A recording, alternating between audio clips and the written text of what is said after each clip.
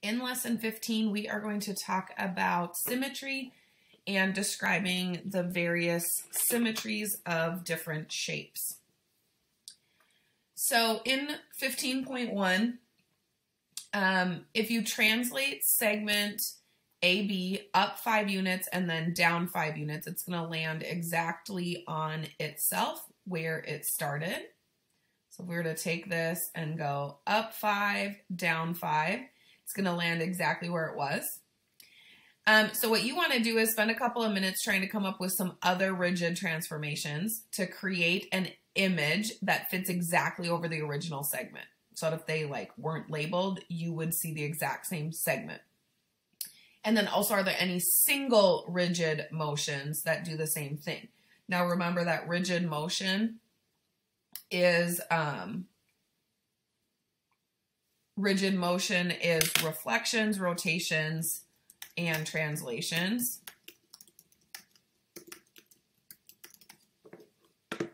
So these are the ones that you're using to come up with a sequence of movements where you do more than one, or just one rigid motion that will get you this segment. So go ahead, pause the video, try and come up with some on your own. So for number 1, just anything that's really undoing itself, you could go left to right, or sorry, right to left to. You could go down 4, right 2, up 4, left 2, and come up with a bunch of things. You could reflect it over any line and then reflect it back over that line. A ton of options, infinite options in the sequences when you can do multiple transformations. When you're looking at doing one transformation, potentially maybe you came up with rotating it 180 degrees. So if you just rotated this 180 degrees around the midpoint. So if you found the midpoint and left that the same, but then just rotated this 180 degrees, that would work. You could reflect it across its perpendicular bisector, which would also go through that midpoint. So if you drew the line of reflection through the midpoint and made sure that it was perpendicular to the segment, then that you could reflect over. Then B would map right onto A would map right onto B. And you could reflect it across itself. So you could reflect it across the segment AB, then it would just stay the same. So just some ideas there. All right, so write these next couple vocab terms on the bottom of page 104. So you got some space down there. So line of symmetry, or symmetry, is just when a figure of symmetry if there's a rigid transformation that takes it onto itself. Okay, so takes the figure, it being the figure, onto itself. Not counting a transformation that leaves every point exactly where it is. So like this last one when I said reflecting this segment over itself, no. Whoops. Okay, so rigid transformation onto itself, that's what symmetry is. So if we take a look at this next one, if we had a line of symmetry, so the line of symmetry is where a figure can reflect across that line and land on itself. So a line of symmetry for a figure is a line, obviously, that a reflection across the line takes the figure onto itself. Okay, or that if you fold the figure over the line of symmetry, it will land on itself. Okay, if you fold the figure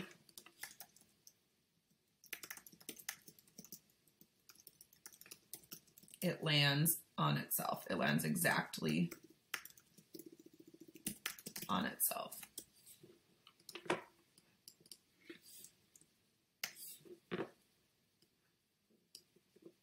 So if we were to fold this whole hexagon would just land right on itself in both of those. And then in this one, this is the letter I. So let me draw over it a little bit so you can see it a little bit better. But so the eye, if you go directly down the middle vertically, then this part will flip over. Okay, so these little top lines will flip over onto themselves. And if you go horizontally, then the top will flip down to the bottom. So this will fold over onto itself that way. So then that's called reflection symmetry when it has that. Where if you go over, if you fold over the line of symmetry, it just lands on itself. So that's just called reflection symmetry when it has a line of reflection.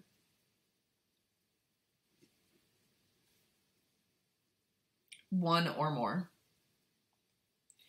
And then it could have rotation symmetry if there's a single rotation strictly between, not including, so not including 0 or 1, but strictly between 0 and 360 that takes the figure onto itself. So if you can rotate it some number between 0 and 360, and it will land back on itself.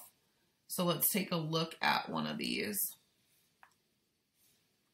So if we did this star, okay, so a star, depending on how it's drawn, will have rotational symmetry. So you could actually rotate this peak to this one and then it would look the same. Or this peak. And that's less than 360 degrees. It's like 72 degrees. Okay, but it can just rotate to the next peak and then it'll look the same. And you could go, you know, you could take this one to this one as well. So you could do a bigger rotation that way. Okay, but rotational symmetry. Then if you missed this definition on your chart, get this written in. So reflection, this is from lesson 11, but if you missed it, so on your piece of paper that has all of these on them, so a reflection is defined using a line. Okay, so it's defined using a line, meaning we name it using a line. So if you look here, reflect A across line M. So we always name a line when we're saying a reflection. It takes each point to another point on the other side of the line. Okay, so the reflection is on the other side of the line, the same distance. Okay, so A is this far from M, so A prime is going to be that far from M. So these distances to the line of reflection are the same. And then distance from a point to a line is always perpendicular. So this needs to be perpendicular. So A to A prime needs to be perpendicular to M.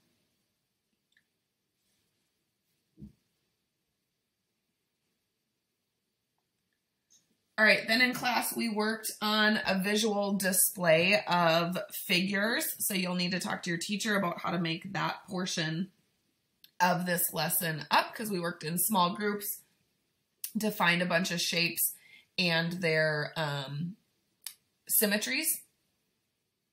So talk to your teacher, see what they say about that.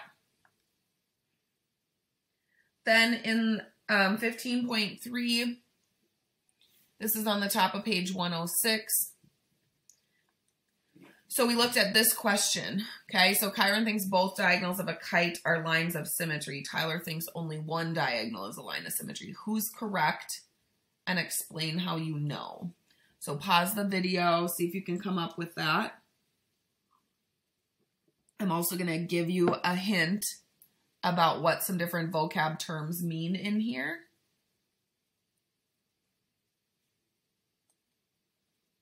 Okay, so if you need to use the hint, Kyron thinks both. So both means two diagonals of a kite. So if you need to know what a kite looks like this.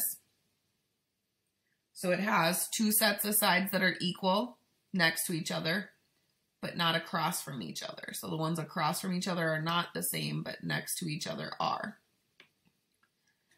Diagonals, remember, connect vertices, opposite vertices together. Okay, so these are the two diagonals. So see if that helps you determine the answer to this.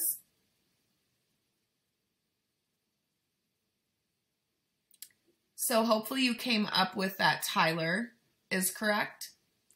Okay, that only one diagonal will work. If we flip over this diagonal, this point will reflect to here.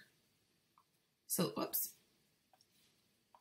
So this point will reflect exactly the same distance over the line of reflection. So it will look like this. These 2 points will stay on the line of reflection. And then this one will flip way up here. So this would be the reflected kite over that middle line. Definitely not a line of symmetry since it's not reflecting over itself. However, this line, this point is exactly the same distance away. So if I reflect this one over, okay, that's going to be here. This point will stay. This point will stay. So this half reflects here. This half folds over here or reflects here. So it lands directly on itself. So one line of symmetry. Then at the bottom of page 106, you can sketch a couple of shapes. So sketch some shapes with these properties. Okay, so exactly one line of symmetry, that means one line of symmetry and no others. So not just a shape that you draw one line of symmetry, but a shape that actually only has one line of symmetry. And then similarly, one that has exactly 5, no more, no less. And then one that has at least 2. So at least 2 means it could have 3, 4, 5, anything. It just has to have at least 2. Could have more, doesn't have to. So spend some time trying to think about that. And then you can come back and I'll show you a couple examples. Okay, so for exactly one line of symmetry, I would say an isosceles triangle that isn't also equilateral, so not this one. Let me get here.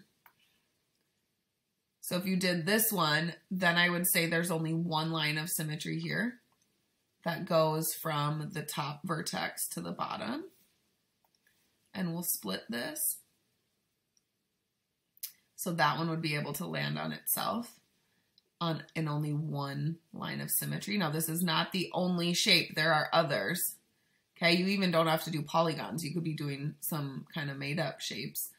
Or you could do a shape that's not a polygon like this heart. This heart would only have one line of symmetry right down that dip. Fold over onto itself. So that's some examples of one. At least 2, again, just needs to have at least 2. It could have more. So a square could be an example of that. A square definitely has 2. It has more than 2, but definitely has 2. So vertically down the middle, horizontally down the middle, that's 2. Could also do the diagonals, and that would give you 4. But so that's one with at least 2. And then 5 makes me think of a pentagon. Okay, so if you had a regular pentagon, you should be able to do lines of symmetry through each of the vertices. Okay, straight down to the other side. So there's 1, 2, 3,